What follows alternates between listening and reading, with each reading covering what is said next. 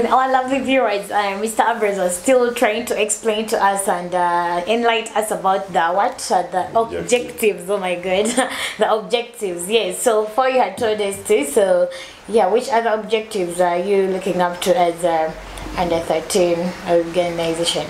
Okay, our objectives are more. Yeah. Even if you just give us like 5.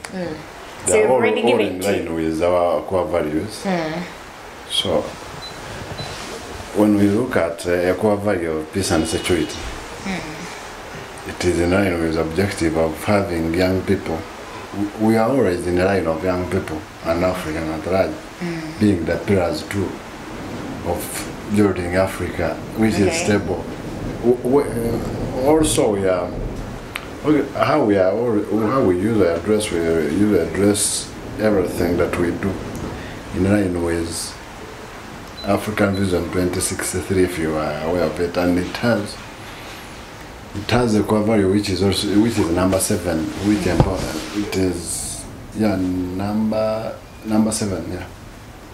It encourages number 4. It encourages the inclusivity of young women and young people to be the pillars of putting guns down and having a peaceful way of moderation, and rather having dialogues as the mode of building peace, and that's what we look at.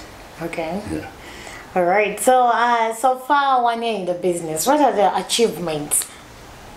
I said at the start. Yes, this is at the start, but now it is 1 year into this whole thing operating. The organization is operating, right? It is 1 year. You're celebrating your anniversary very soon. So yeah, what are the achievements so far?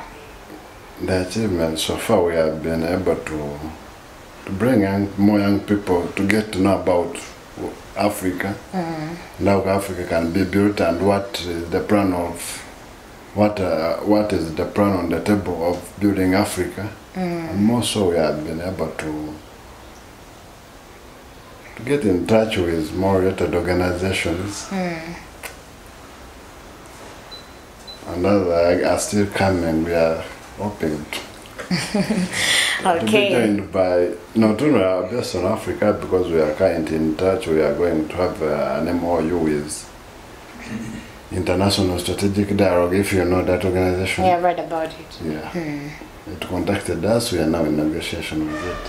All right. We can build a platform that will provide everyone to address the challenges affecting development of the continent and beyond continents, because the solution might be developed for Africa, but at the time it can be a solution in Asia, in America, anywhere.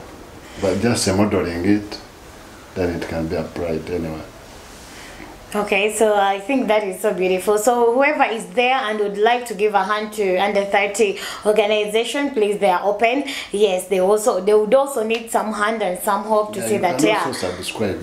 Okay. Just $10. Okay. Yeah. All right. You talk more about that. So for those of you who are still watching Talk the Walk Show, we are having one of the founders of Under 30 organization, and they are looking up to the standards of living and empowering the youths and Africa at large, right? Africa and its diaspora states. Yes, Africa and its diaspora states, right? Yeah. Okay, that is so beautiful. So we wanted to know which challenges have you got within the organization, the whole operation and all that, because the age the people you're dealing with here, you know how Africans we handle things, right? Yes, you know how we handle things, and the age, the youths, the main targets. You know how they are. So challenges, what are the main challenges that you've faced? Challenges, they might be technical. There are different problems, technical on the ground and everywhere. But so far the main challenges that we are facing, there are some issues, there are some point whereby, as I said, the generation we are living in, almost everyone, they are not manipulated, but they are manipulating themselves in things that they don't understand sometimes, and they find some young people, they attach you somewhere, and when you call them to come, they say you are just you want to manipulate them. Or rather take advantage of their situation, right? Not advantage. No manipulation. You know manipulation. In problem solving, the origin of a problem, there is manipulation. There is decoration. Decoration, it is when you are decorated, you are just there. You're representing someone, but you don't know. You don't understand what he's doing, but you are just being used. And manipulation, you speak. You even come to speak which you don't understand.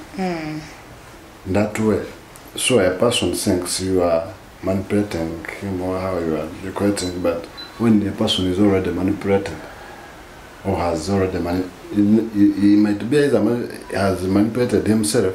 Oh, he had been manipulated not to listen to you. And if you